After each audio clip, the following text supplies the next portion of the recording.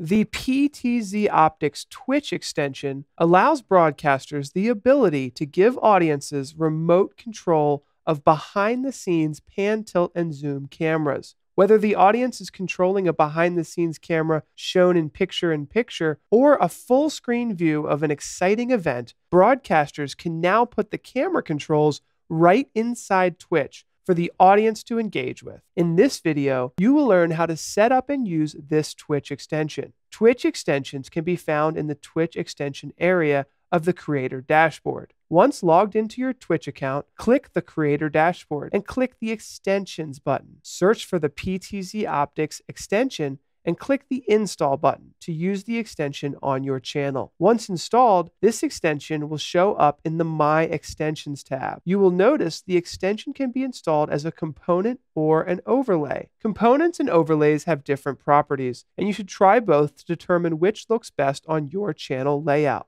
Once you've installed your Twitch extension, it's time to configure it. This Twitch extension has been designed to control PTZOptics cameras using an outside IP address or dynamic DNS. An outside IP address allows the extension servers to securely communicate with your camera. Dynamic DNS is a similar service you can purchase to connect your PTZOptics camera's local area network IP address with the outside world. So some networking setup will be required to use this extension, and you have two options for securely passing PTZ camera controls to your audience through Twitch with this extension. Once you have your PTZOptics camera's outside IP address or dynamic DNS set up, you can enter this information into the extension. Click the extension cog, which will open the configuration area of your controller. Once you've entered your camera's IP address or dynamic DNS information, you can choose the mode to operate the controller. This extension offers 3 unique modes. You can choose between queue mode, code mode, and subscriber mode. In queue mode, viewers can request camera control access and are put into a queue. You can choose to charge viewers bits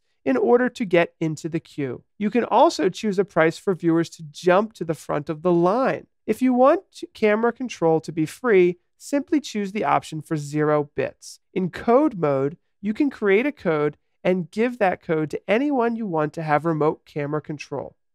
This is ideal for giving a remote operator control of your camera. Finally, in subscriber mode, you can choose to only give subscribers to your channel control of your PTZOptics cameras. All modes allow broadcasters the ability to give viewers access to 4 PTZ camera presets throughout your space. These presets can quickly recall a position in your studio which you can name. For example, you can have a position that recalls a zoomed-in area of your studio with a special name. Maybe it's a mirror or a subscriber thank you sign. The possibilities are endless. So that's it. Go do something cool and engaging with the PTZOptics Twitch camera controller. You can learn more at ptzoptics.com/Twitch.